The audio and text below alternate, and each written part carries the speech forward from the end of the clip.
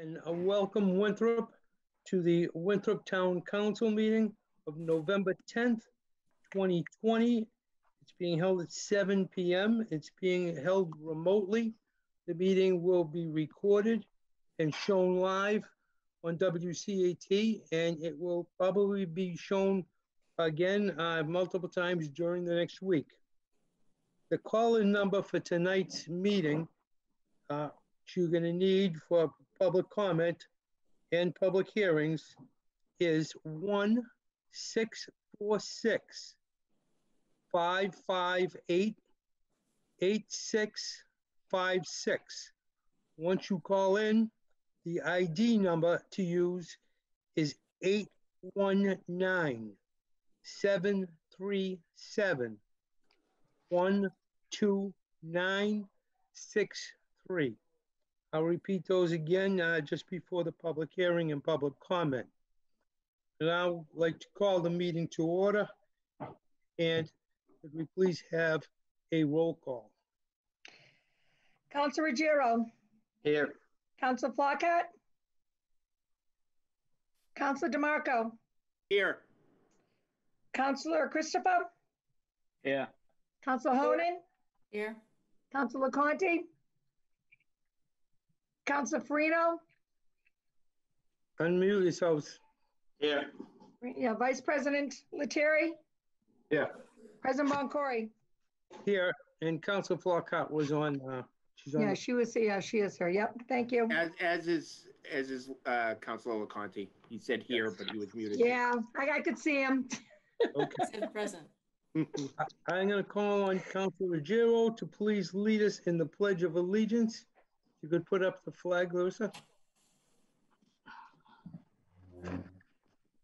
I pledge allegiance to the flag of the United States of America and to the republic for which it stands, one nation, under God, indivisible, with liberty and justice for all.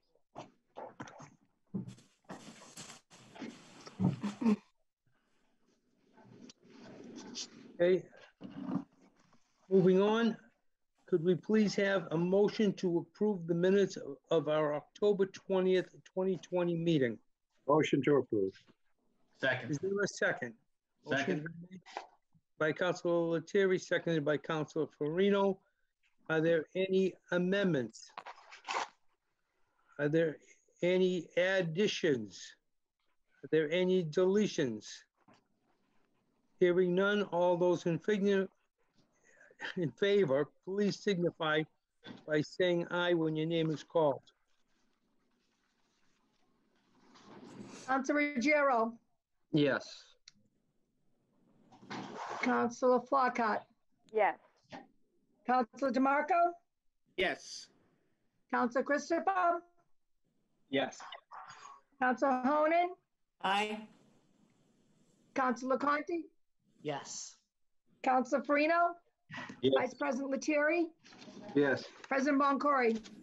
Yes, Thank you. thank you.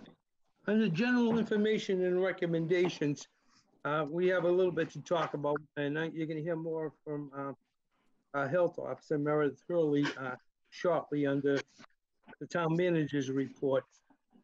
But with the government changing the metric as to decide how our towns are located in the red, yellow, or green symbolism for what they can do and what they can't do under the emergency orders, the change became quite large last week. And after we were 12 weeks in the red and hovering about at 8 or 9 people per week, we jumped up over this past weekend to having 45 cases over the weekend. But with the new metric that was installed, even though we are at 55, we are in the yellow. So we are now finally a yellow community after 12 weeks of being stuck in the red. So even though our cases really went up quite a bit, our status has changed and we're now in the yellow. But if you look at the numbers that we were doing on a weekly basis, we were staying in the 8, 9, 9, 5, 11. Then the week before last, we went up to 36, and now we went up to 55. But the 55 put us into a yellow with the new metric that the government came up with.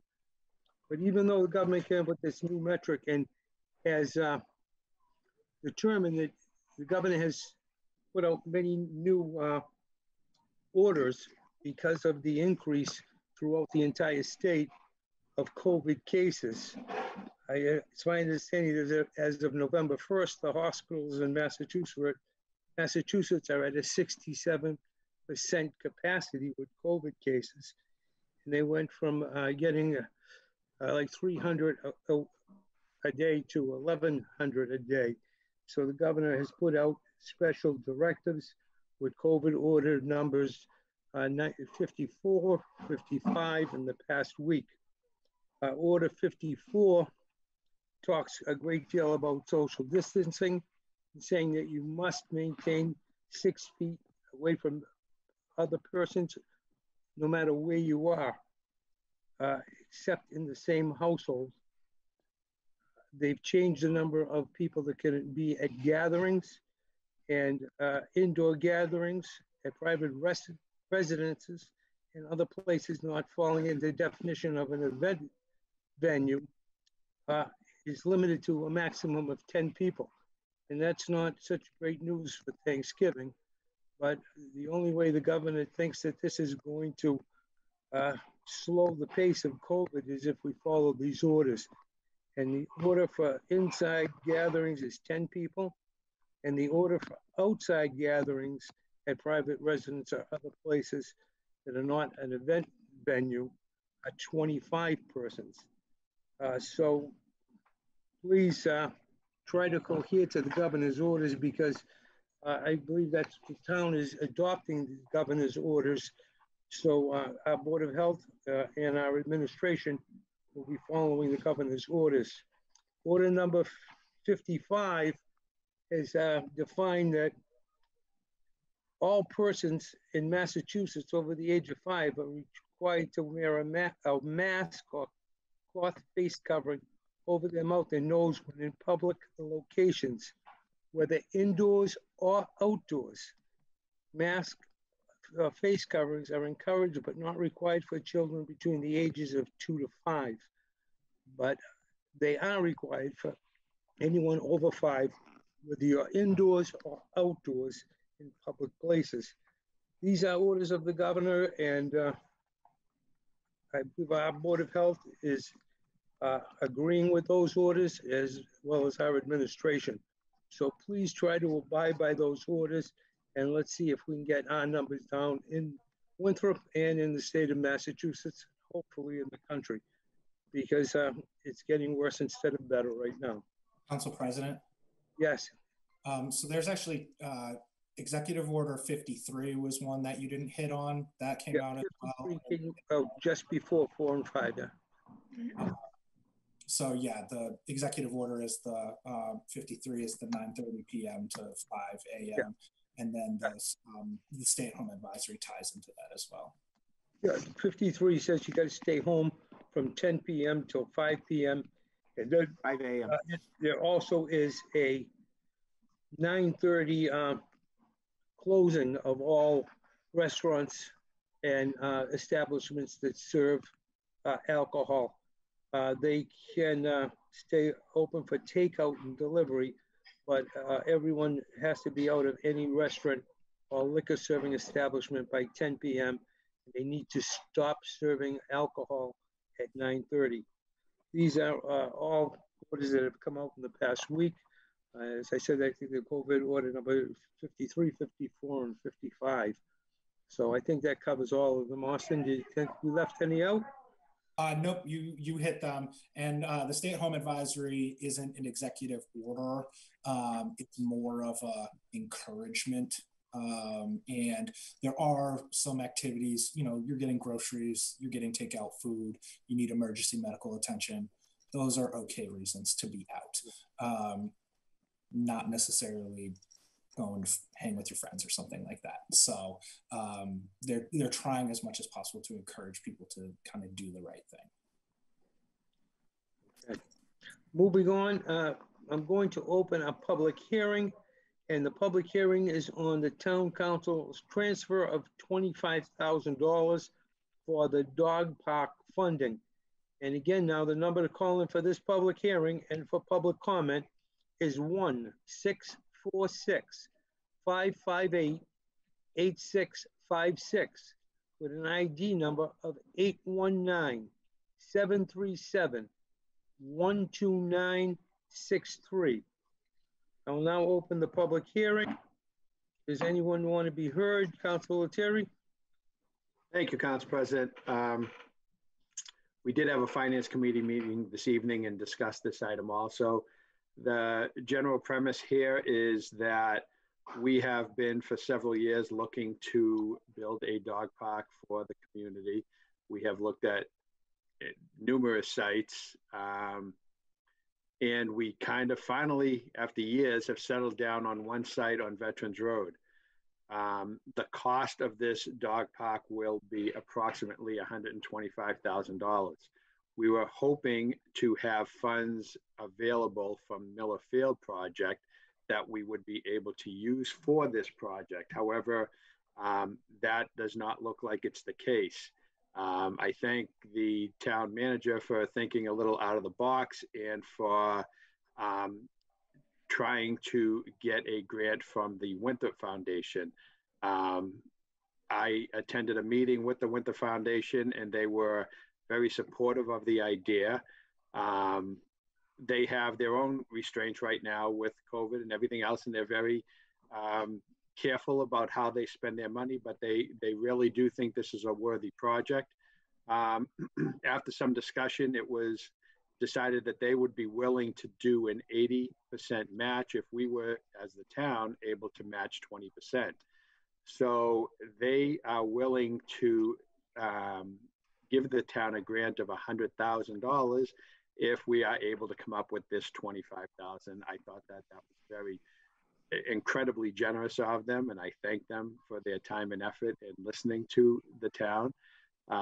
We are hopeful that this is a project that can get done sooner rather than later.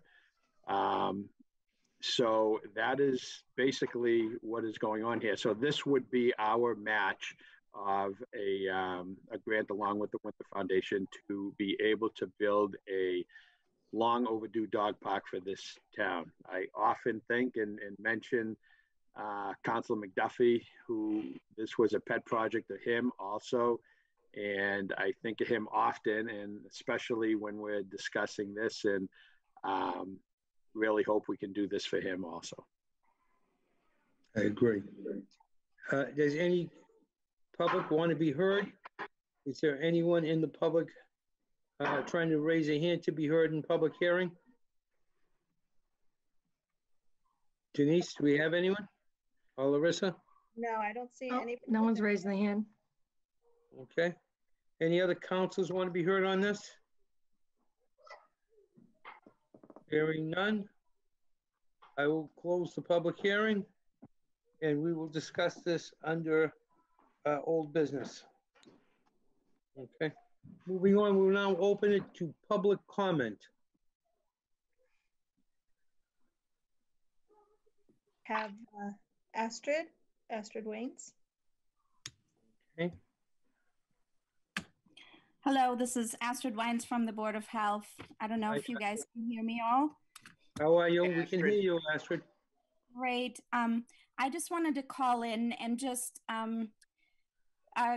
tell you that all members of the Board of Health share the grave concern about the recent increase in COVID cases in our town. We are very concerned.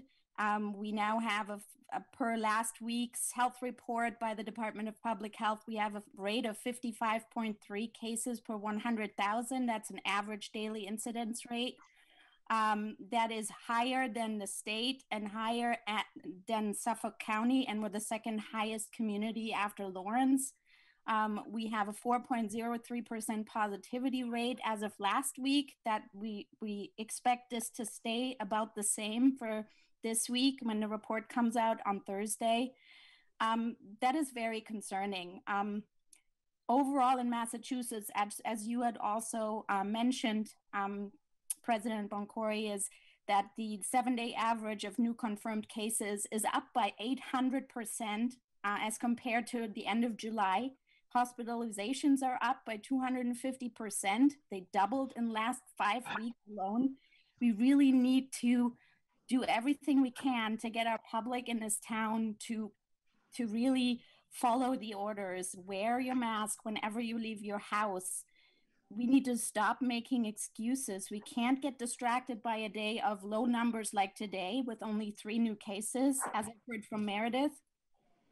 We really need to do everything we can. We can't stop we have to stop blaming particular demographics or locations in town. The Board of Health has met with all of our clubs. We've talked to all of the leadership. I think they're compliant.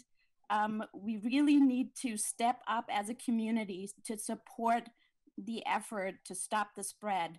And we really need the town to help us with that, to enforce at all levels. That includes the police, that includes our agents. And we are not done at thanking Meredith for her incredible work. You know, this takes more than that. We cannot put this on Meredith. She's at her breaking point.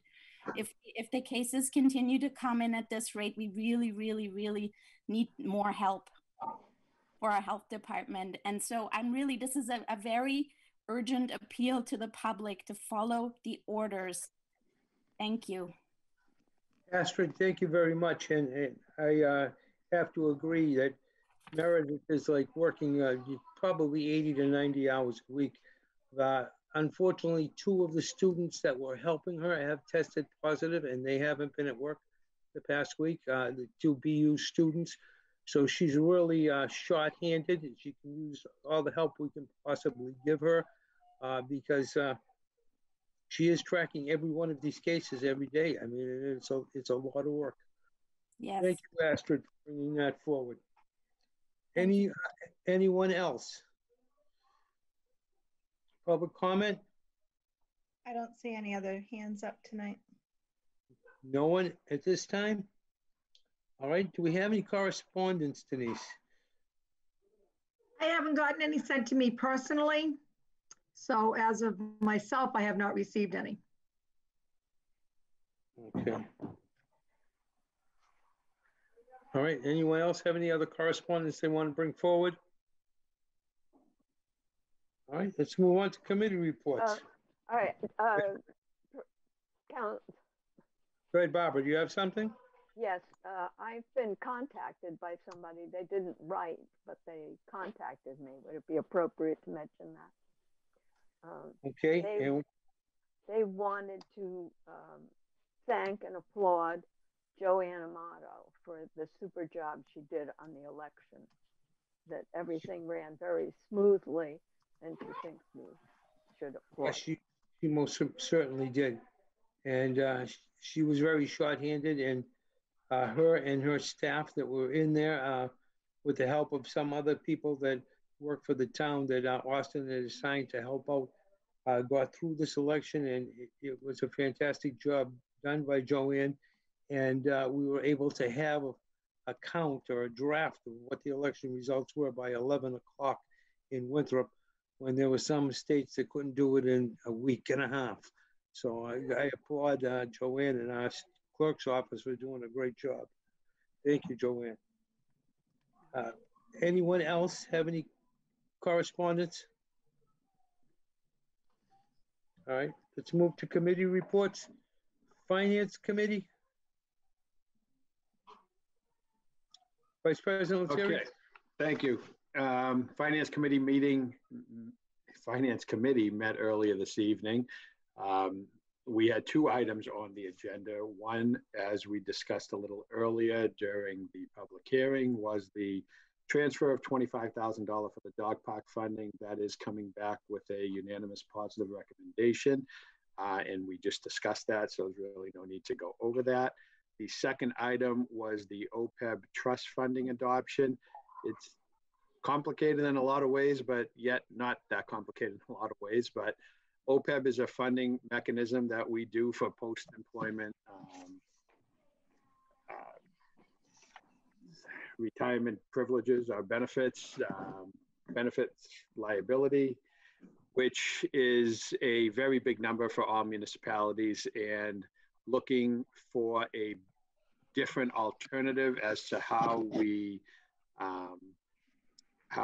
put those funds aside. So we discussed an option that was brought to us by the Assistant Town Manager, Anna, and CFO, Anna Friedman, which gives us a little bit more flexibility in managing those funds. This is a process. This first stage of this process will enable us to go forward. It will be a relatively lengthy, I don't want to say a year, but this is going to take a few months to fully go through. But it basically transfers where we are investing our OPEB money. But part of this down the road, we will have to have a mechanism in place to fund this properly. You know, again, many cities and towns in Massachusetts are totally underfunding their OPEB liability. We had been pretty good up to a few years back, and as the budgets get tighter, our contribution seems to wane a little bit. So we will have to look at, in finance and with the help of Anna, look at different alternatives as to how we might be able to fund this in a more consistent manner. But these are all discussions that we will have over the next couple of months. But this basically gets the ball moving to enable us to change the distribution as to how we invest these OPEB monies. It did also come back with unanimous positive recommendation. Thank you, Councilor Terry. Any questions on the finance report? Hearing none, let's move over to the joint SBAC Millerfield report. Thank you, Council President. Again, the joint subcommittees, the joint finance subcommittees of both the Millerfield and the SBAC met last Thursday, I think it was, a Thursday and a half ago, October 29th. We had 100% attendance there, and basically we were discussing the tennis court project, which is a joint project between those two committees. We had originally, which we had discussed earlier, the School Building Association committee has put aside $750,000 to go towards mainly the tennis courts or the tennis courts. And the Millerfield committee has put $400,000 aside to go towards parking improvements and safety improvements in regards to sidewalks around that area. When we initially went, the budget is about 1.15 million. The construction budget of that amount is about 900,000. The budget, when we went out to bid, the money looked like, with all the bells and whistles and everything, we wanted to do it right, is about 1.5 million. So now we are trying to scope that back a little bit. There was some relatively easy, I mean, always painful, but relatively easy cuts, which attributed to about a little over $300,000. We still have about $150,000 to $200,000 left to try to cut back. But, you know, there are some thoughts that we have as to how we're going to do that. We're going to continue to meet. We do thank Conservation Committee for coming through, and my understanding is giving us positive recommendation on all the course of actions that we have put into effect so far for this project. So we will be obviously coming back with more recommendations on this. This looks like it will be a project that will take about 6 to 8 months. The timeline to hopefully start this project will be right around the beginning of the year, and with the goal being to get this operational by the beginning of school year next year, which would be 21-22 school year. We do believe that, my understanding is, and I don't want to speak for the school committee or the schools at all, but my understanding is, assuming and hopefully so, that we do have spring sports along with sports, but we do have spring sports which will have tennis. My understanding is that tennis for this fiscal year or for this school calendar year will be done at Ingleside, because we will hopefully be in the middle of doing that project. But it looks like, there's going to be a few cuts here and there, but we are going to have a extremely good state-of-the-art tennis facility down there with, good, safe parking and good, safe sidewalks around it. Okay. That is it. Thank you. Thank you. Moving on the Ordinance Review Committee, Councilor Jerry, or do you want to give us a report as to anything that's going on there? Sure. On October 22nd, the Ordinance Review Committee met via Zoom. The committee debriefed its prior meeting where the Collins Center and KP Law joined the meeting to present ways they could assist us throughout this process. The committee discussed ways that the town administrative departments could be brought into the outreach process and for feedback, along with town government boards and committees, and also along with public outreach as well. The committee discussed planning multiple public feedback forums, not just the one that is required by our current charter, but having multiple forums, especially given the current circumstances. We want to make it as easy as possible for people to participate. There is no meeting date set at the moment for our next meeting, but the committee will most likely reconvene. We lost you at the end. Can you hear me? Yeah, Yeah. now we can. Okay, yep. No meeting date set at the moment for our next meeting, but most likely the committee will reconvene in the coming weeks. Okay, thank you. Anything to add to that, Councilor Honan? Okay, thank you. Moving on, there was a virtual meeting with Castle Brothers on the public safety building that is hopefully in the works. And that was a joint meeting with Public Safety Committee, Finance Committee, and Capital Assets Committee, all being involved in that. And Council Flockhart, would you start off on that, please? And then the other councils can add in. This joint committee met to review the new public safety building, which would house the Winthrop Police Department and the Winthrop Fire Department. Castle Booth Brothers Associates reported that they had done a feasibility study to evaluate 10 potential sites and explained how they had narrowed them down to 2 preferred sites off Veterans Road, for which they presented very comprehensive conceptual designs. Those sites are the Little League field between Cross Street and Veterans Road, and the golf course 7th hole off Veterans Road. They presented costs for each of the sites for a single phase construction option, ranging in cost from $36,590,000.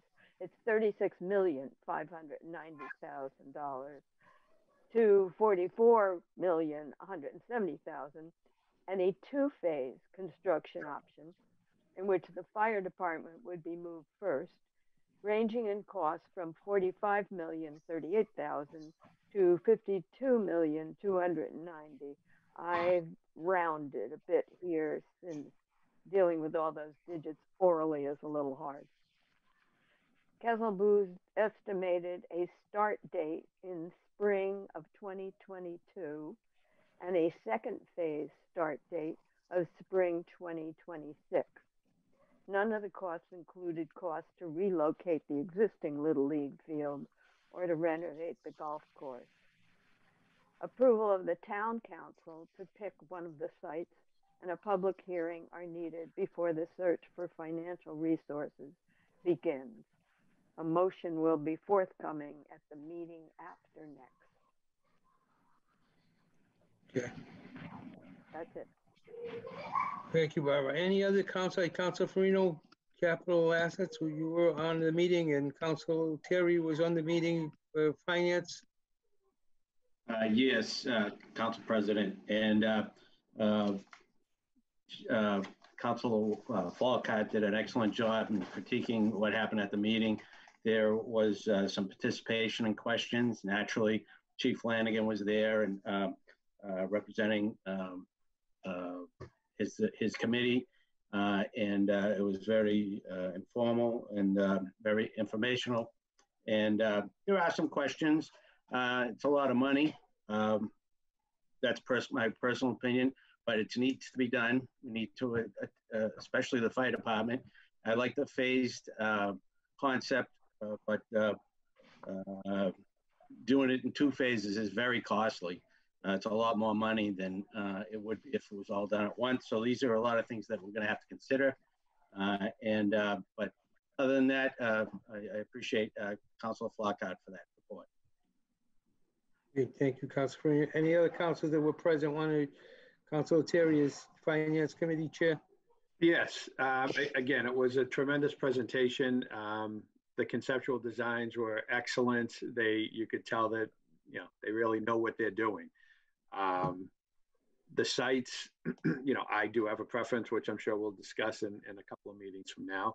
But, speaking from Finance Committee's purview, I don't think you would find many people in this town at all that think that we do not need a public safety building. The question, as in life, is usually, can we afford it, and is it the right time for it? So I think I did say as Finance Committee that I think it's imperative that we look at what the costs are. It's fantastic to look at the building and to just say right away, yes, I want that, I want it now. But to just give people, because ultimately it's the town that has to decide this. And I think it's imperative that we give them all the best information we can. So we will be having council meetings over the next month to look at potential cost and how it would affect each individual homeowner. And there were some things coming off the rolls over the next couple of years, including the Fort Bank School and the Cummings School over the next 5 to 7 years. So we have to take all that into account and look at what is best for our town and for our community. So I was very encouraged with the report. I was very impressed with the report. It was done extremely well. Thank you. And of course, this is just the very beginning of it. Our next problem will be to pick a site and a cost, and then appoint a committee, a citizens committee to do a feasibility study and to see if we can move forward on it on a financial basis. Okay. Any other councilors have anything to say on the issue? DeMarco had your hand up. Yeah, just real quick. And I'm sure this will be covered over the next month. Say the golf club site. We only have a 9-hole golf course. Would the golf course be salvageable if we took the 7th hole? It's my only question. That's got to be decided. It doesn't look like it could be to me, but that will be looked at. Okay. All right. While you're there, I understand you had a virtual town hall meeting as Councilor Lodge. Yes. Yes. You want to yes, I did. What Sure. Feedback? Yeah, and I think actually Councilor Flockhart actually was on it for a little while too. It was a great meeting. We covered everything from debt exclusions to overrides to, and we were lucky enough to have Lisa Howard on, who answered a ton of questions about potential school reopenings. The only downside to that was it was actually, the night before the new executive orders came down from the governor, so it actually changed just about everything. But she was great, and it was great to have her on, and just always good to connect with the community, and I thought it was an excellent meeting. Okay, thank you. Town managers report. Austin? Good evening, everyone. I'm going to actually have the fall forum at the next council meeting, so I'll try to keep my remarks here pretty short. I really want to echo the comments of Master Lines and the Board of Health concerning heeding some of the public health information that's been out there concerning COVID. You know, I share her kind of troubled demeanor about the numbers in town. We are lucky that we have been a Stop the Spread site for a few months now, and that has, oh, excuse me, sorry if I'm being quieter. We were lucky that we're a Stop the Spread site, and that's something that came about only in August concerning our ability to have some testing in town that was free for the community. Suffolk Downs Super Site also helped with our testing numbers. That said, we've had the clusters, we've had non-cluster related spread as well. I just want to continue to caution people. This was still the time where we could be outside and we could eat outside and we could do things, you know, not confined to our houses. This is going to get harder as this winter comes along, unfortunately. And although, you know, myself and the stock market are excited about some of the developments with Pfizer, unfortunately, they're not even part of the president's Operation Warp Speed. There's some real time that will be in place until there's a vaccine. So these relatively simple things that we're asking for were echoed last week from the governor. The masks, the social distancing. Please try not to congregate. I have family too. I want to see them. My wife is upset with me because we haven't seen her family from out of state for better part of a year now. We are all going through this together. And I hope that people can continue to try to put the community first over their own interests.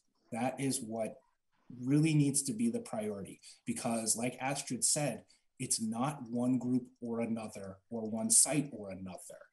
This is amongst the community. And as I stated in March and April, this is one of the demographically older communities in Metro Boston. We know how that is affected by COVID.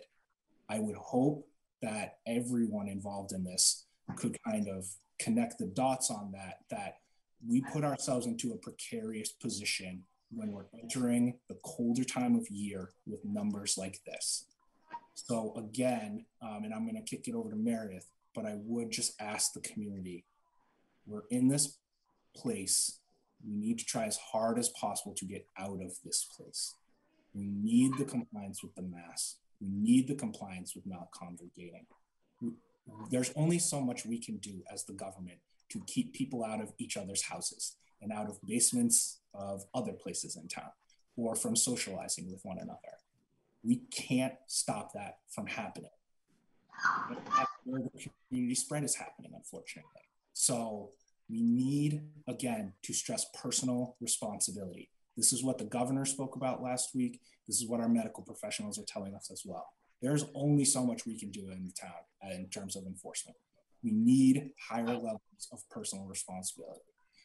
With that, I'll give it over to Meredith to give the group a quick update. Thank you.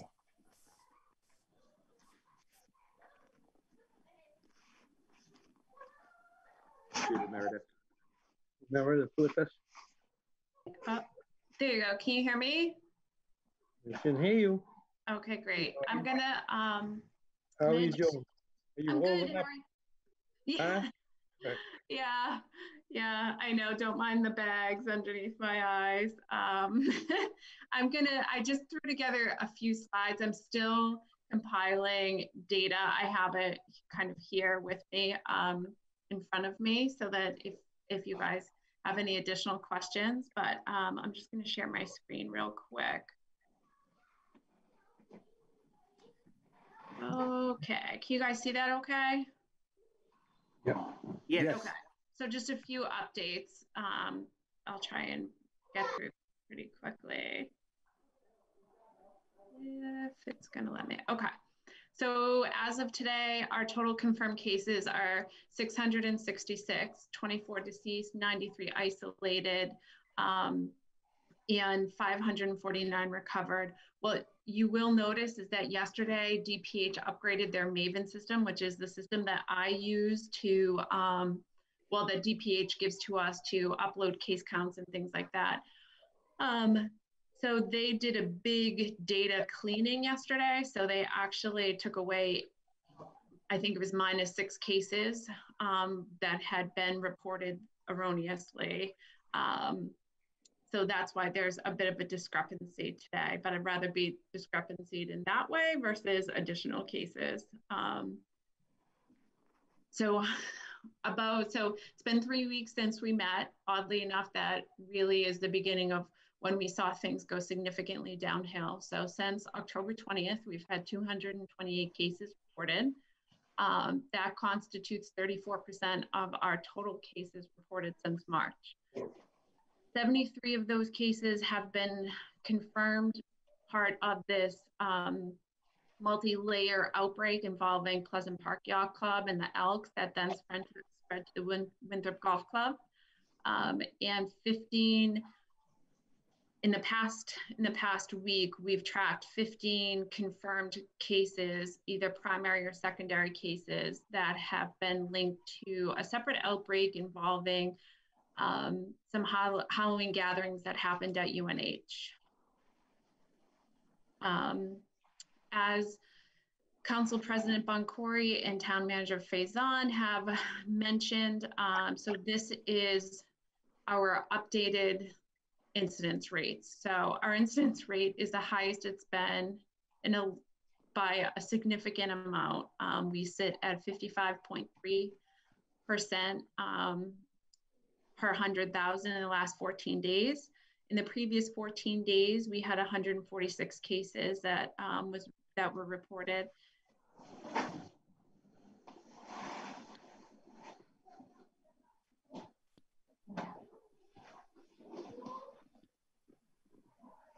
Meredith, we lost your audio.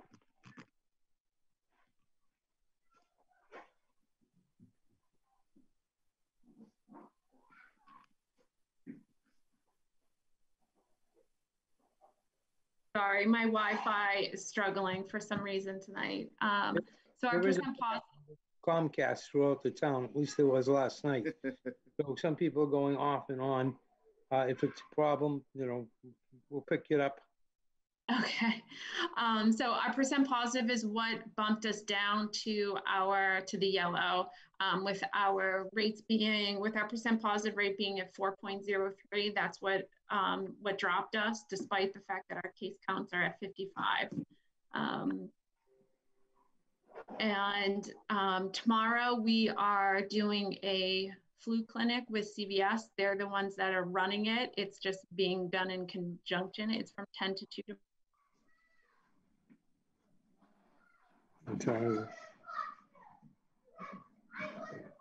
We lost you again, Meredith. Austin, do you know the times of that clinic? All right, there we go. Sorry. Okay. So tomorrow's another flu clinic. It's from 10 to 2. It's not being held by my office. It's in partnership with CVS. They're handling all of it, which is great because I definitely don't have the capacity right now to host large-scale flu clinics based on these case counts. So it's going to be held on the Herman Street entrance circle to the Cummings School, kind of right across the street from Town Hall, from 10 to 2. And they'll have 200 doses available tomorrow. The weather looks great. We're hoping to plan additional flu clinics through the later part of November. But first, I want to make sure that our case counts are kind of on the decrease. Also planning to do pediatric clinics with the public school system. And with that, happy to answer any questions. Meredith, just before I pick other questions, the flu clinic tomorrow, will they have the high dose senior shots, or is it just regular shots? They're going to have 25 available. And then I also believe that our shipment of high dose flu shots might be available in the next 10 days. So hope to have additional doses of the high dose as well. Thank you. Council DeMarco? Yeah, I got some easy ones here for you guys tonight. I don't know. I actually don't know if this is a question for Meredith or Austin. So whoever wants to answer, shout it out. I've gotten some slight complaints about spelling errors on when people go to get tested, like their name is spelled wrong and it takes them forever to get their results because of that, as well as long lines at the testing, which I've seen myself. Have we given any thought? I know Fallon is an independent contractor through the state. Have we given any thought to maybe having their form posted online so people could fill it out before they get to the testing site, thereby eliminating some errors and also shortening the line? Because people see a long line, they say, oh, I don't want to get tested. And we want people to get tested, so we want people to get in line. So I'm just thinking, is there any creative ideas in that regard? So I can answer this for Meredith, just in case our audio is a little funky still. We've tried to explore that with Fallon. That Suffolk Downs testing site, you fill out stuff and get a QR code beforehand and you just drive up. So we are trying to work with Fallon concerning a better scheduling system. And if there are other hospital or health related entities that engage with us with testing in town, we're also going to be asking them to help us out with a little bit more robust of a scheduling system.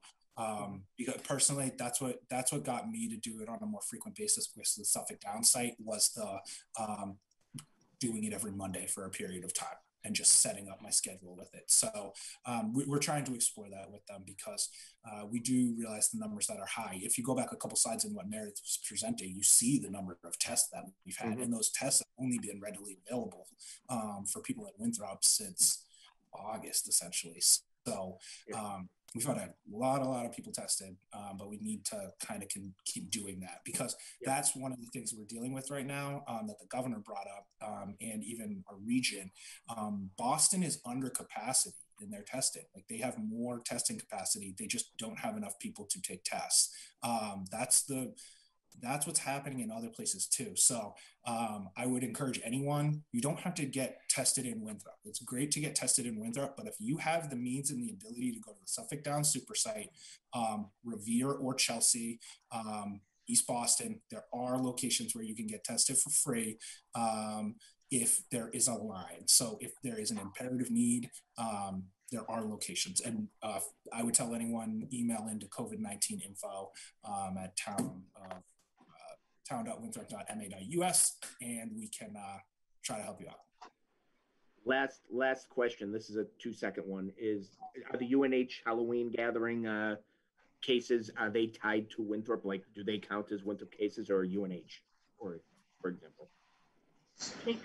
The ones the 15 that I was speaking about are direct residents here that went to visit UNH and came back. Okay. Thank you. Thank you both. Screen, please, Meredith. What's that? Could you unshare the screen so that oh, sure. Sorry. if anybody else has their hands up? Anyone else have any comments? Councilor Terry. Hi, and again, thank you, Meredith, for all you do. Just a quick question on, so the positivity rate basically is the number of positive tests divided by the amount of tests taken, I assume, over a week. If someone tests positive, and then over the next 14 days, they go 4 times. After the first week, they're going every day to see if they're negative. I assume that doesn't count as a positive case if they keep retesting positive, but how does that work with the positivity rate and everything else? That's a great question. So, there are people that have been getting tested frequently following a positive, despite the fact that it's not necessarily recommended, because some people will test positive. It doesn't mean that they have to stay on isolation beyond their quarantine, like beyond the 10 days post diagnosis, as long as they're 3 days without symptoms. So if they're, for example, if there's somebody like, if Meredith Hurley tests positive and then she goes and gets tested again, and I write down Meredith E. Hurley, that gets counted twice. So then when that comes into my office, I kick one of them back and note it as a duplicate, but that's too difficult for the percent positives. Does it make that much of a difference statistically? How often that happens? Perhaps not, but it definitely does factor into that, you know. And also for the people, you know, there are some people that get tested more than once a week, and they continuously test negative. So that drives up that denominator, because from what I understand, the percent positive that they're calculating on the local level is not sensitive enough to say individual cases. On the state level, they're able to do that, but they don't do that for the 351 municipalities. They just look at how many people were tested over the course of that time with our zip code. And then that's what is the denominator. So that's, I think I have some more considerations around that metric being slightly skewed. And just a quick follow-up, I mean, the last time we had the meeting, we were looking at October 30th being the cutoff date. So just so everyone knows, the testing will be there through the end of the year. Yep. Mm-hmm. When I got tested, they did ask me, had I been tested previously? Council Flockhart, you have to speak into the microphone a little closer. We can't hear you. When I got tested, they asked me if I had been previously tested, which I had. Mm-hmm. Because that was the second time. It was on the form that they were filling out. Yeah, I noticed that too. I think that then they're just going to track it to your previous results, which is great. However, that gets, so that's, I believe that system is more towards the care, the transformative healthcare versus what gets uploaded to the Maven system. So that information is more useful to Fallon Healthcare and Transformative Healthcare that's doing the testing. But I think that they just dump every test into the state system without designating it as multiple tests. Okay, thank you, Meredith. Just for information, I've been tested 3 times in Winthrop over the course of the last 3 months, twice and once each in the last 2 weeks. Just because of concerns of my family that I should get tested. So I've been tested. One time they got my name wrong and they put it down as Von Corey instead of Bon Corey. And it was a tough time getting that report.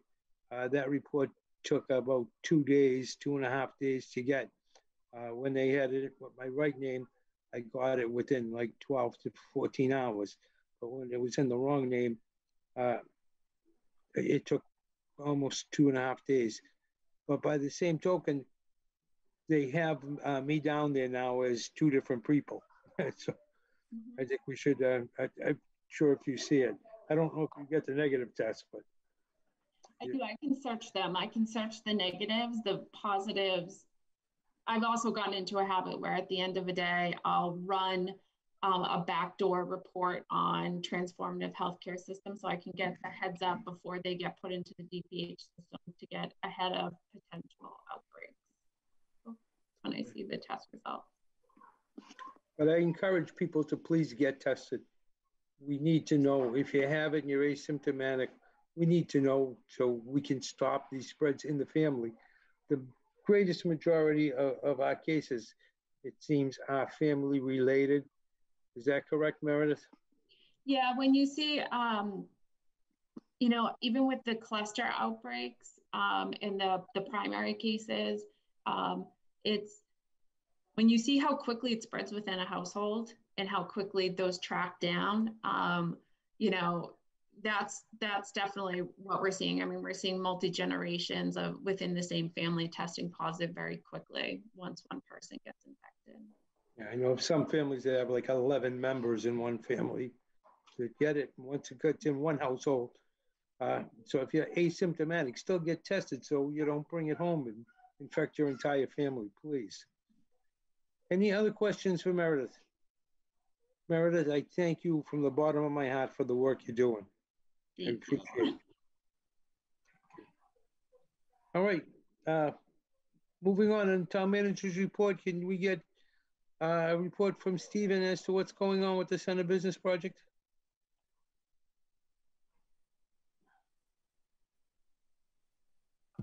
How you doing? Sorry about that. I'm just trying to get the computer turned on. So we're quickly CBD. We're still on schedule to be fully complete for this calendar year by December 15th. The water main is fully installed. It will be fully installed after tonight's shift. There's a small section of water main, 12-inch water main, that will be installed in the French Square area tonight, and that'll wrap up all of the water main for the project.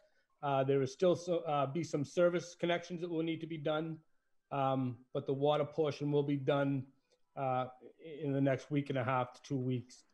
Sewer main is completely installed. We are working on drainage on the section of Woodside Ave between French Square and Pleasant Street.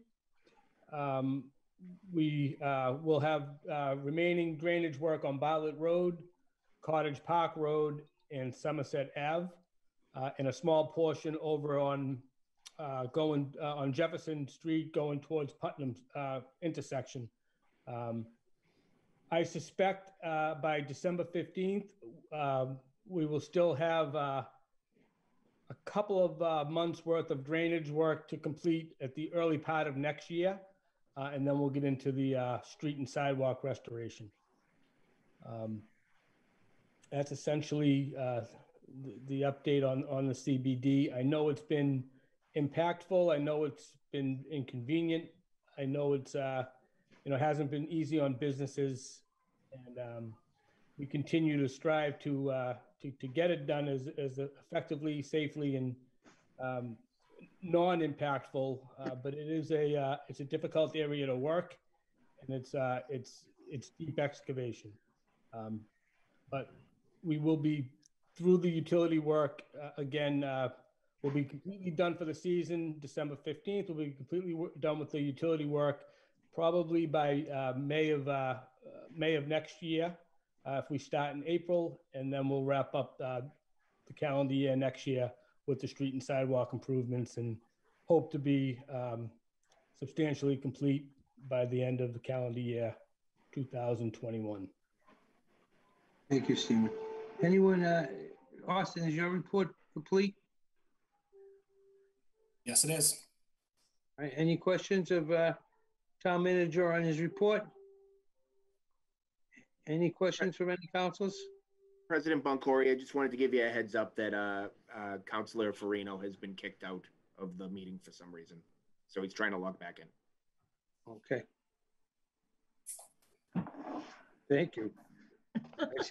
I see a couple of people missing, but maybe I just can't see them. All right, moving on to school department update. School committee met last night. It was quite a long meeting. There was a lot to be discussed. Superintendent Howard went over all the metrics, the change that we've seen tonight. Part of the metrics that Meredith put up as to how we changed from red to yellow, and what it means as far as the school department. Being in the yellow for the first time now, of course, school has to stay in the yellow for at least 3 weeks before they can move forward. And at the school committee meeting last night, she had put forward a proposal to have everybody back in school by this January 4th in a remote, not a remote, but a hybrid learning situation where everybody would go in for 2 days and 2 different cohorts. One cohort was going on Mondays and Tuesdays. Wednesdays, everybody would be remote, and Thursday, the cohort that didn't go in on Monday and Tuesday would go in on Thursday and Friday. when you were not in, you would be doing asynchronous learning rather than having teacher pupil relationship. I personally don't like the hybrid learning system as much as having them in all remote or all in class. But there's going to be some situations, even if we are in the yellow and we get down low in the yellow, we may have a problem with the feasibility of going into in-person learning. And, you know, one of the issues that we were talking about last night is even though the governor is pushing towards in-person learning, not only do you have to be in the yellow for at least 3 weeks, you have to have the feasibility to be able to bring the students in. And part of the problem is right now, we may not have the feasibility to bring students in. If we have to keep them 6 feet apart, there's no way you can get more than 12 students in at a time.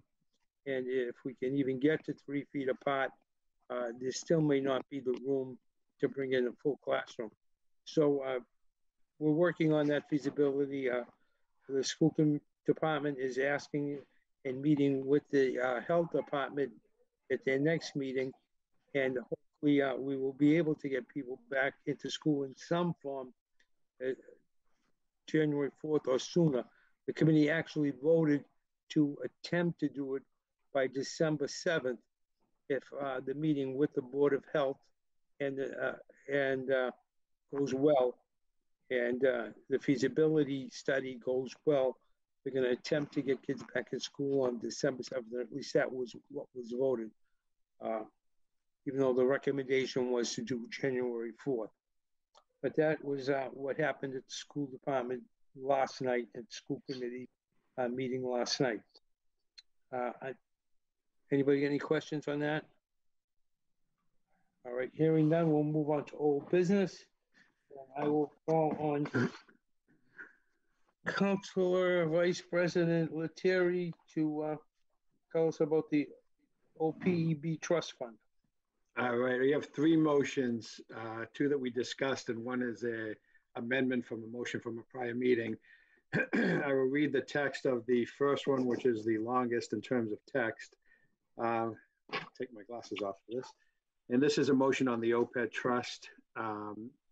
Resolve that the town of Winthrop hereby accepts the provisions of Chapter 32, Section 20 of the Mass General Laws as amended by Chapter 218, Section 15 of the Acts of 2016 and established an other post-employment benefit liability trust fund, or OPEB. Resolve that in accordance with the Act, the town of Winthrop hereby designates the treasurer of the town of Winthrop to serve as custodian of the OPEB fund. Resolved that the treasurer custodian be designated as the trustee of the OPEB fund with all the powers and responsibilities identified under the Act and this vote. Resolved that the treasurer custodian as trustee be authorized to employ investment consultants as well as outside custodial service to maintain the monies in the fund and to pay for those services from the OPEB fund. Resolved that the town of Winthrop hereby authorizes the investment of the OPEB fund under the prudent investor rule established under General Law, Chapter 203, Section C. Resolved that the town of Winthrop authorizes the treasurer custodian as trustee to execute any and all documents necessary to utilize outside custodial services and or investment consultants, including but not limited to trust agreements, participation agreements, investment agreements, and administrative services agreements. And resolved that the town of Winthrop hereby designate the treasurer custodian as the plan administrator, as may be necessary to utilize outside custodial service, and authorize the treasurer custodian acting as plan administrator to take any other actions permitted by law or required by law. Ordered that the town of Winthrop transfer to such other post-employment benefits liabilities trust fund established in accordance with General Law, Chapter 32B, Section 20, any and all monies currently held for the purpose of paying retirement, health, and benefits for which the current balance is $342,726 $1,000,000.43 plus any additional interest occurred to this balance up until the time of the transfer.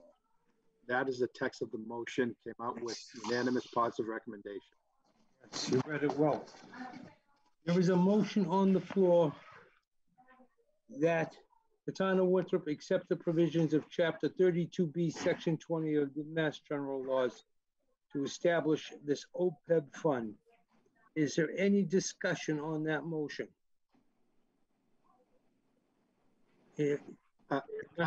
Council President, can we hear from CFO Anna Friedman, please? Yes, she has her hand up, and that's what I'm calling on. Okay, thank you, Council President. Thank you, Council President. Thank you, Councilor Lettieri. I just wanted to give folks some additional background on this for those that may not be very familiar with what this motion would accomplish. So the motion in front of the Town Council tonight requests the adoption of Mass General Laws, Chapter 32B, Sections 20 and 20A, which provide for the adoption of an OPEB trust fund under certain parameters that would allow for the investment of those funds under Mass General Law, Chapter 203C, which is the Prudent Investor Rule. So some background on OPEB. What in the world is OPEB for those that don't speak in acronyms all the time like I do? So in addition to salaries, the town compensates employees in a variety of other forms. So many earn benefits over their years of service that they will not receive until after retirement. A pension is one such earned benefit. Another is a set of retirement insurance plans for health, dental, and life. And so this OPEB is specifically that we're talking about tonight are the benefits that folks receive upon retirement for health, dental, and life. So those are collectively referred to as other post-employment benefits, which is the where the acronym OPEB comes from. OPEBs represent a significant liability for the town, any towns, that must be properly measured, reported, and planned for financially. So for us to plan for our obligation there, we need to accumulate resources for future benefit payments in a really sort of disciplined, methodical manner during the active service life of employees. And then we have to be assessing strategies to mitigate our liability during that same time. So this motion in front of council tonight is one of those strategies to address our unfunded liability. Our current unfunded liability is approximately $80 million, as Councilor Lettieri noted in the reading of the motion. We've set aside a bit over $300,000 at this stage to address that liability. Do want to note that many towns are faced with similar large unfunded liabilities for OPEB, so this is not a Winthrop only problem. The town had previously established an OPEB trust fund under the same statute. However, the statutes were revised a couple of years ago to allow for some additional flexibility, and this motion would provide for that. I'm going to just quickly explain that in 1 second. And so the treasurer collector would be the trustee of the OPEB trust fund. They'll manage the trust fund in conformance with the town's investment policy and consistent with the state's prudent investor laws. And so just really quickly on prudent investor, that basically means that the fiduciaries have to invest the trust assets as if they were his or her own and avoid excessively risky assets that could result in a steep drop in value. So it requires very responsible investment. Investments should not be done in a risky manner. So like I said, the law was amended in 2016 to allow for investing with an entity called the State Retiree Benefits Trust Fund, the SRBTF, which oversees the administration and investment management of funds set aside by the Commonwealth and participating local government entities to address the liability associated with their retiree healthcare costs.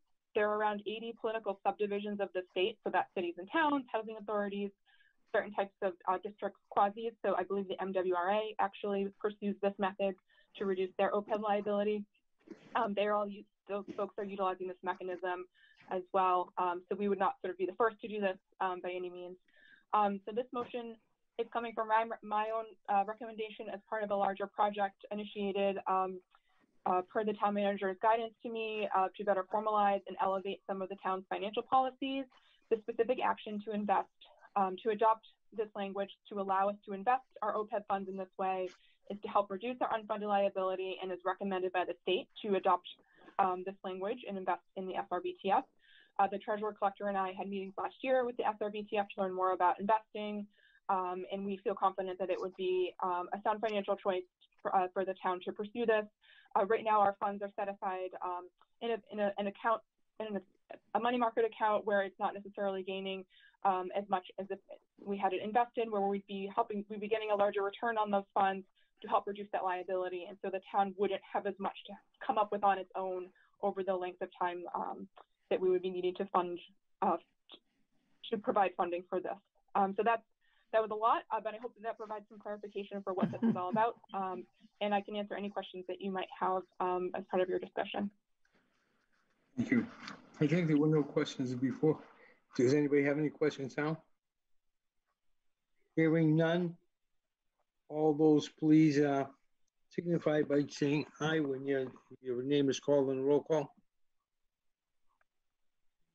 Councilor Ruggiero, Yes. Councilor Flockhart, Yes. Councilor DeMarco, Yes. Councilor Christopher, Yes. Councilor Honan, Aye. Councilor Conti, Yes. Councilor Farino, Yes. Vice President Lettieri, Yes. President Boncory. Yes. Motion passes. Thank you. The next you, Council. motion is for $25,000 for a dog park.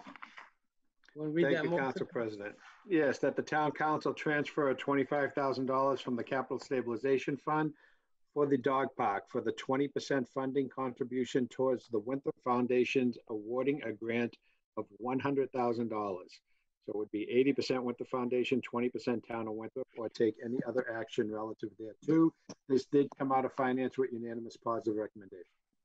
Thank you.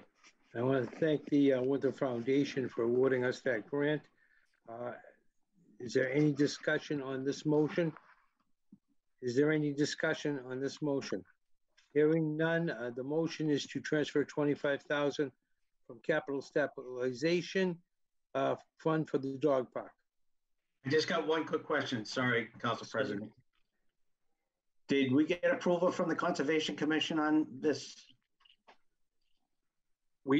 Council President, we did. Terry said we did.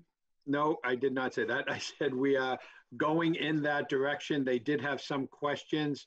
DPW Director might be able to answer that more clearly. Steve? Yeah, so we did. Hold on. Can I just ask a question? You said Conservation Committee did the other part of Millerfield and the SBAC? The Millerfield Committee did, Conservation did come back on the tennis court project. But they are not 100%, I believe, on this project. And if Steve could add to that. Okay. So we met with the Conservation Commission, and they're on board with the project. They certainly support for the project. What they asked us to do, which we did do, was go out and we staked the bounds of both the maintenance shed and the dog park. We're going to do a walkthrough on that. We got confirmation that they were scheduling a walkthrough and that they would come back to us with any concerns. I haven't heard any concerns at this point. So my guess is that they are writing the order of conditions at this time. And as soon as we get those, now that we have the funding in place, we'll be able to proceed to the bidding and to get the project rolling. Any other questions on this? It's just a question, Council President, to you. Should we be doing this without the approval of the Conservation Commission yet? I know they approved the project, but they still haven't signed off on it. I don't know if the project's not signed off on. Denise may be able to speak to it a little bit more at this point. Yeah, we can vote on this because no matter what, the order of conditions will overrule it. So they have to follow the order of conditions anyway. So our vote won't really make a difference with that. All right. Thank you. This is just to appropriate the money. It's not to actually put a hole in the ground yet. They'd have to approve it first.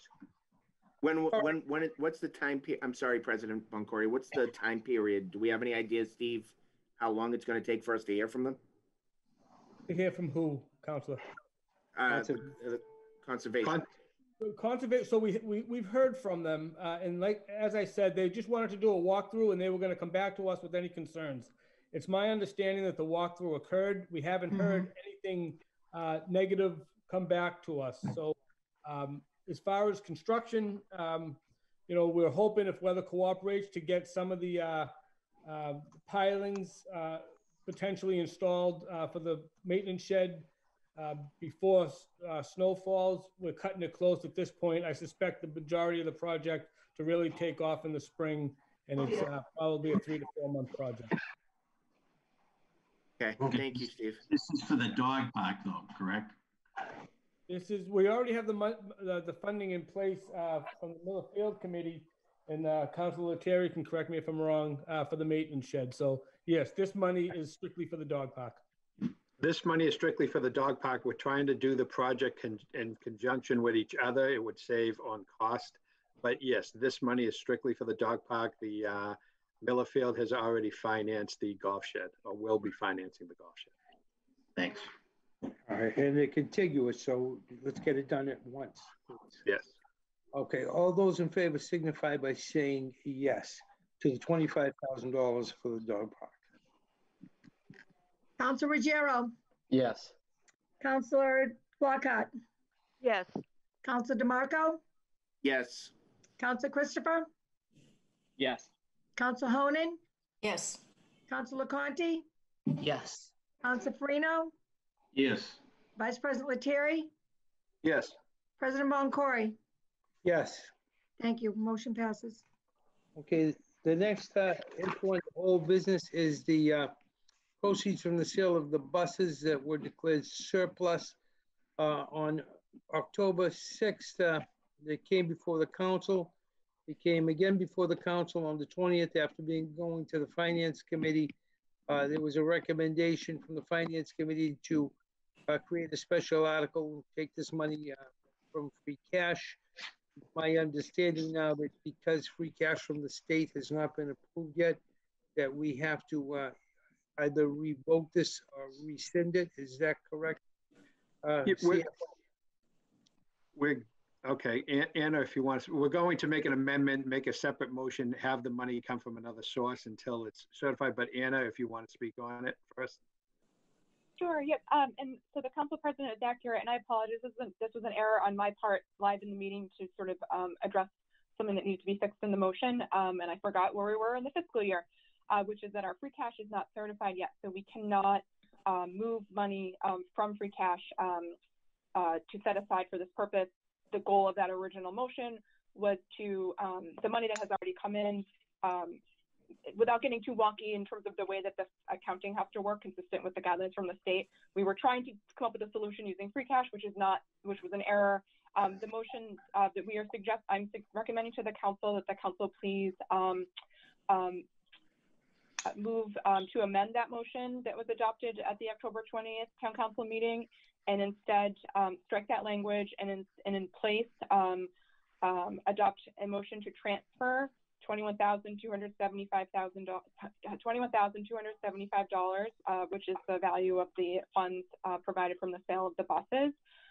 From another source, we're able to deposit the revenue into that other source, and the council will now, if adopting this amendment, will transfer the money out of that source into a new special article where those funds can be properly segregated and set aside for the programming that is the intended goal of the council for which those funds are desired to be used. And so I submitted some suggested language for the council's review that would take that action. Okay. Councilor, do you have that suggested language? Yes, I do. And we're not, we voted on this, we approved this. This is more language and source of funding as to where the money was deposited. But I will read the motion. But before you read the motion, I think we have to rescind the other motion. I mean, we've already passed the other motion, so we'd have to have a motion to reconsider it, and anyone can make that motion to reconsider it because it was unanimous. It was 9-1, so anyone that was voting in favor can make a motion to reconsider. So I think we have to do that first. That's fine. I'll make a motion to reconsider. Motion to reconsider and seconded, Councilor Terry and Councilor DeMarco. Any discussion on the reconsideration? Hearing none, all those in favor of reconsidering this motion that was passed on the 20th, please signify by saying yes when your name is called. Councilor Ruggiero, Yes. Councilor Flockhart, Yes. Councilor DeMarco, Yes. Council Christopher, Yes. Council Honan, Yes. Council Conti, Yes. Council Farino, Yes. Vice President Lettieri, Yes. President Boncory. Yes. For some reason. Motion is I hesitate. rescinded. Okay, motion is rescinded. Now, do you have a new motion, Councilor Terry? I do, and I had a motion which I'm going to strike the first line since we already rescinded that motion. So I have a motion that the town council transfer $21,275 from free cash. No,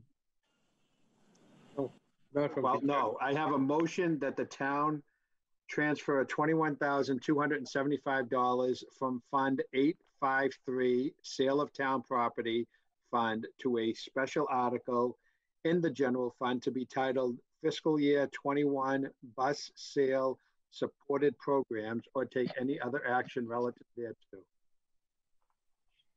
So it's the same, this had come out of finance prior with positive recommendation. It's the same motion. It's just a different source of where the funds were deposited into. So it's just basically dotting our I's and crossing our T's and doing it correctly. And this is, again, money from the sale of the buses, which are going back to support programs that Viking Pride usually would fund. Okay. Now, coming out of finance, is that correct? You had discussed this in your finance subcommittee?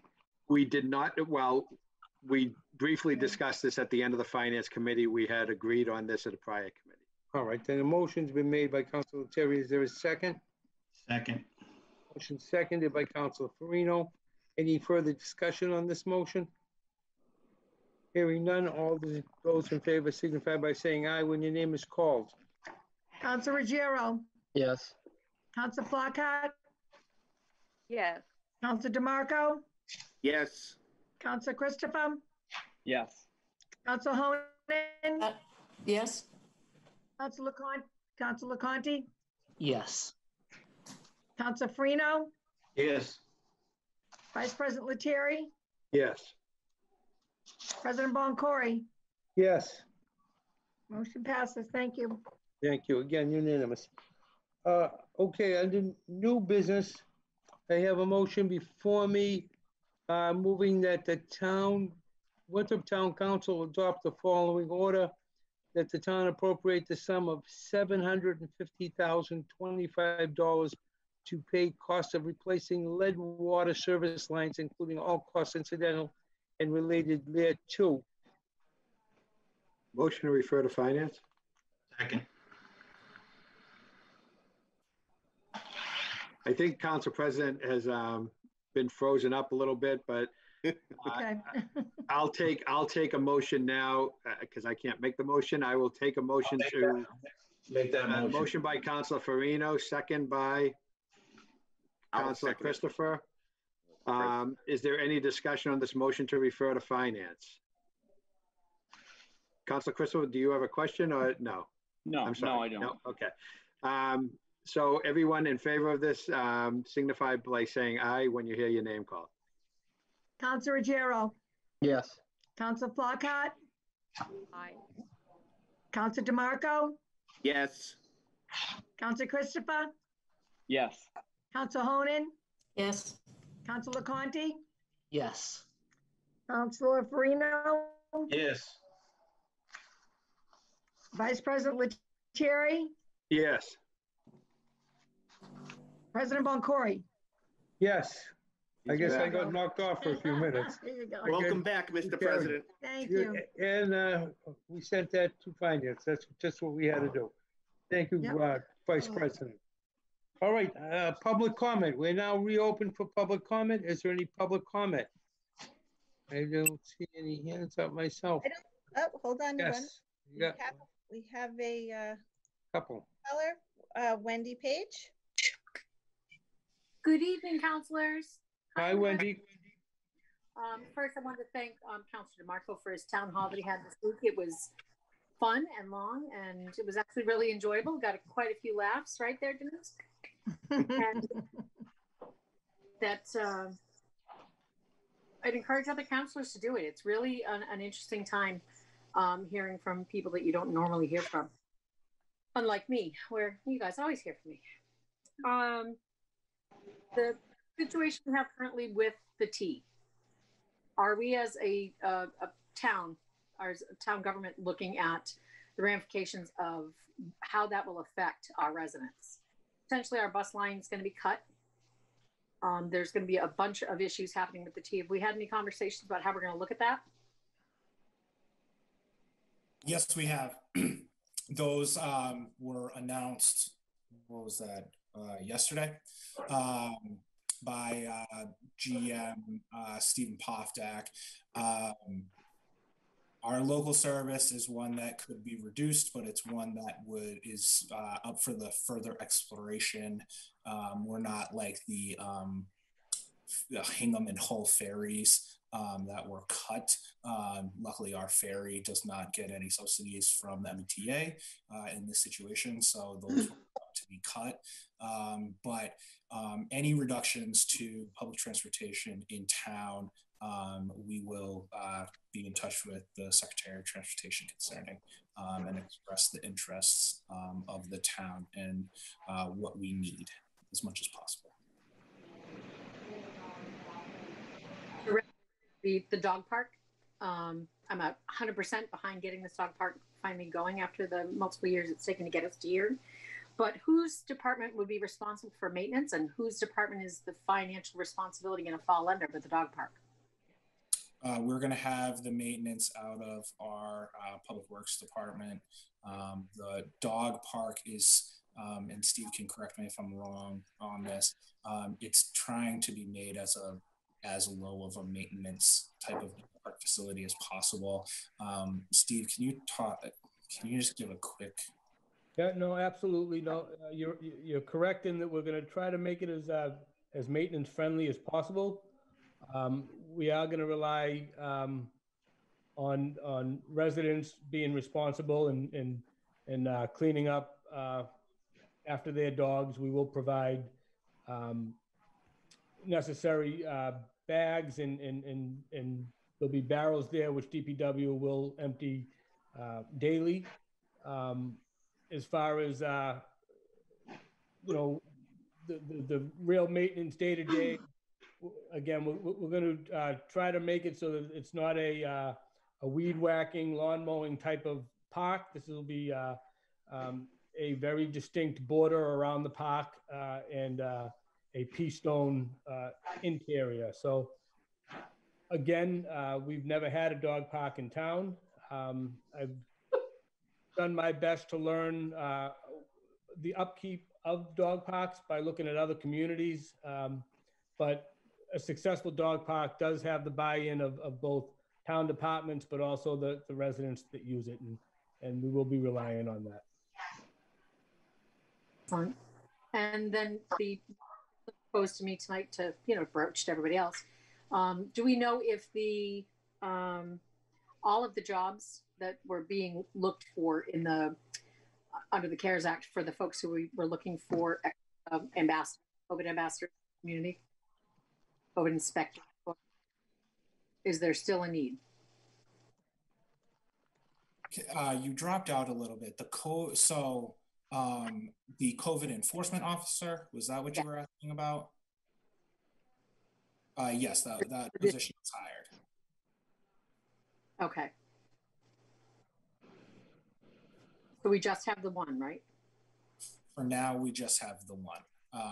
We do have to utilize CARES Act money by the end of this calendar year. There is, and that's state and federal, there was no extension of the CARES Act. The HEROES Act is currently in the House. Oh, well, I mean, the House voted on it, but it didn't make any movement in the Senate. So we are still advocating for and seeking additional support from the federal government once the calendar 21 starts, because Anna could explain this a lot better than I could, but we have done a fair amount of work with the federal money that we've gotten to date. And it is a little scary that money has to be utilized by the end of this calendar year. Excellent. Thank you all. Bye, Wendy. Okay, you're welcome. Is there anyone else on? Yes, sir. We have Leo Rodriguez. Hello? Hi, Leo. Oh, perfect. Hello. I guess a brief introduction, since this is my first time talking. I'm a fairly new resident to Winthrop since last year. My name is Leo Rodriguez. Me and my wife moved up from Miami in 2015. Currently work at Hanscom Air Force Base, both of us, and we bought a house here in Winthrop, March of 2019. I'd like to thank town manager and Councilor DeMarco and Christopher for responding to my emails that I sent between yesterday and today. But I'd like to bring it up here in the meeting. So since 2017, Winthrop, with the inclusion of the water and sewage rates increase of May of 2017, Winthrop has seen a 40% increase in our rates. This makes us now the highest within all communities serviced by the MWRA. Also, with a study that I saw from 2018, the increase would make us among the top 10 in Massachusetts in total rates for water and sewage. These rates have actually increased faster than rental rates, house pricing index rates, and minimum wage rates in Massachusetts. COVID-19 is also a big issue with these rates, especially the one from this year. People experiencing unemployment from COVID-19 can see a big impact with this. From the latest statistics I saw, Massachusetts is still 10% higher in unemployment than what it was before the impact of COVID-19. There's also a big impact on low-income residents that might live paycheck to paycheck and keep seeing increased rates. I understand that there's a need for the infrastructure upgrades since they've been sort of put behind in the past decades. But I think the cost to the residents is also as important to see. It's pretty much a cause and effect. The more we try to repair our infrastructure to try to make up for the past, the more the residents are going to see an increase in their rates to try to make up for the costs and debts. It's important that we take a look at this and see what's necessary to do. I believe an audit is necessary because like that, we can see what we're doing well and what we need improvements on. We need to see exactly what the issue is and if we need to slow down on the infrastructure upgrades. That's important because the more we do, the more in debt we go and the more the rates are going to be needed to make up for that. So I urge everybody to please take a look at this issue and thank you for your time. Thank you, Leo. Austin. I also have Colleen Murphy. Hi, can you hear me? Yes. Hi. First, I want to just thank Mr. DeMarco for his little town meeting the other night. It was very informative. I also want to thank Mrs. Howard for her transparency in both Rob's meeting and absolutely last night in the school committee meeting. And if I could vote a Citizen of the Year, it would be Mrs. Hurley, if we have such a thing in the town. I do have a question, and I've wanted to call in the past. I asked Rob this the other night. Is there a reason why the street cleaning stops in October and doesn't continue into November to get all the debris off the streets before the snow to keep the sewers from getting clogged? I don't know if I can ask a question or I don't know. Steve, maybe you want to take it? Somebody have an answer to that? I can shed some light on it. We do continue to run the mains on a pretty consistent basis. What happens is with the leaves, it becomes a situation where if we run the full route, we'll never get through the full route. It kind of clogs the machine. So what we do is we go around and we vac out catch basins on our catch basin cleaning maintenance to take care of the catch basins specifically. we would never get through, once we get full into the fall with the leaves, we would never get through the street sweeping route, the street sweeping schedule. It just wouldn't be not enough time in the day. We would be emptying. So we do rely on the yard waste, the transfer station for people to dispose of their leaves, and we do 2 curbside leaf pickups. But the actual catch basin cleaning is done basically catch basin to catch basin and not with the street sweeper. When are those pickups, please? I don't have the schedule in front of me, but there is one in November and one in December. I can get your email if you want to email me at SK. I believe it's the 19th of November and the 9th of December, I believe. I believe you correct. I don't want to say the wrong dates, Counselor. Okay. I know it was on an email that I saw the other day. All right, thank you. Thank you for all you do. It's not easy. You're not going to make everybody happy, but thank you all for your time and what you do. Thank you, Colleen. Is there anyone else? I don't see any other hands up for public comment. Really?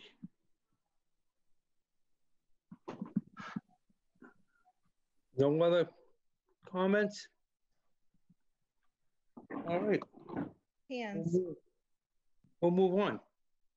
Councilor Terry, you have something to say? Yeah, just and I don't know if you were going to mention this or not, but we had 2 people that stepped down from the Citizens Finance Committee, and with Bob Wynn and Barbara Flavin, both have had incredible service to this town for over 25 years. I know I think it was 1992 they started on the Citizens Advisory Committee in the old form of government, and since the inception of our council form of government, they've been on Citizens Finance. Barbara has been incredible and has done so much on the committee, which I've been on Finance Committee since the inception also, and have had the pleasure of working with both of these individuals. And Bob Wynn is just, his leadership, his integrity, his professionalism is just second to none. We're a lucky town for having both of them, and I can't thank them enough for their service. And I know I've had several calls on people that are looking towards participating and getting involved, and I'm hoping that the council president will talk about a few of the openings we have on different boards and how people could become involved. But I thank Barbara and I thank Bob with all my heart for their service. I agree with you 100%. They are 2 great people who have served the community for many, many years, and I hate to see both Bob and Barbara leave. They're going to be hard shoes to fill, but we do have openings now on the Citizens Finance Committee. We have openings on the Airport Hazards Committee. We're going to soon have an opening on the Board of Health. We have an opening on the Conservation Committee. So if anybody is interested in any of these committees, please go online, fill out an application. I'd like to get these done before the end of the year. I know that 2 of the retirements are for December 31st. So I would like to have people in line that will take over as soon as these retirements become official. So please get involved. They're great committees. Any other committee you might be interested in, fill out an application as well, because there's always something coming up. So if you want to get involved, help the town out, fill out an application, please. Under public relations, we also have the Fall Forum, which is coming up at our next meeting. That will be done via Zoom because of the new things that are going on with COVID. We will stay in a Zoom meeting for that meeting. It will be the 24th at 7 p.m. It's my understanding that the Commission for Diversity, Inclusion, and Community Relations, which is a very important committee, will be meeting on the 16th at 6 p.m., also via Zoom. Does anyone have any other upcoming events that they'd like to talk about? Of course, congratulations to the Marines who are 245 years old today. I don't know if That's their anniversary. And of course, tomorrow is Veterans Day, and there will be a small ceremony honoring the veterans at Town Hall at 11 a.m. tomorrow morning. But because of the governor's orders, we don't expect and hope that we don't get more than 25 people. Unfortunately, it's going to be a very small ceremony because of COVID, but there will be a ceremony honoring Veterans Day tomorrow at 11 a.m. in the morning. Anyone have any other? Anyone have any others? All right, hearing none, I will entertain a motion. Motion to adjourn. Motion by Councilor Terry to adjourn. Is there a second? Second. Seconded by Councilor Farino. Any discussion? Hearing none, all those in favor of adjourning signify by saying aye when your name is called. Ruggiero, Yes. Council Flockhart, Yes. Council DeMarco, Yes. Council Christopher, Yes. Council Honan, Yes. Councilor Conti, Yes. Council Farino, Yes. Vice President Lettieri, Yes. President Boncory. Yes, thank We you, are everyone. adjourned. Be safe, please, be safe. Wear your mask, in and out. Good night, all. Good night. Good night.